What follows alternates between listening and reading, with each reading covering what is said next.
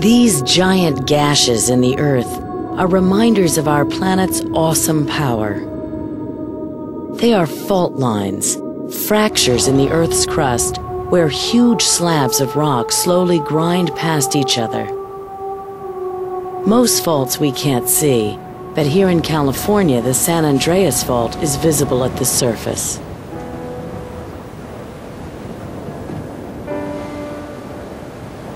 You can't have an earthquake without a fault. And I'm standing right now on what is perhaps the most famous fault in the world, the San Andreas fault, that extends from Mexico down south, way up to Oregon in the north. This is one of the few places in the world where you can stand with one foot on one tectonic plate and one on another. In other words, this ground here is attached to New York and Iceland. The ground here is attached to Hawaii and Japan.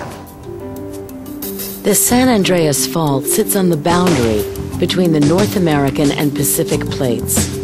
It's called a strike-slip fault, a place where two plates collide and try to slip past each other. As these plates move or creep in different directions, sometimes they get stuck. The longer they stay stuck, the more tension builds and the bigger the eventual quake. In other places, the plates move smoothly past each other. These areas buckle as the Earth shifts. The changes are subtle. Roger Billam keeps track of these changes with his creep meter, a device that measures movement along the fault. A computer collects data every minute for a year. This jump in the graph tells him the Earth shifted about 5 millimeters in a couple of hours.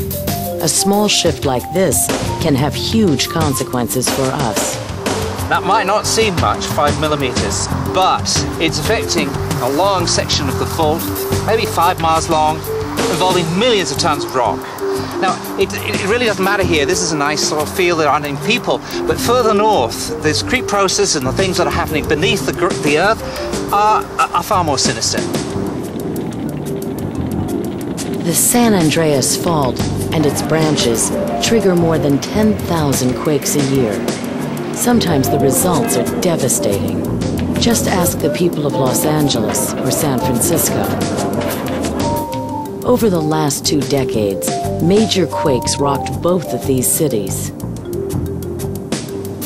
Life goes on, but the risk remains. In an area this active, the next violent tremor could happen at any time.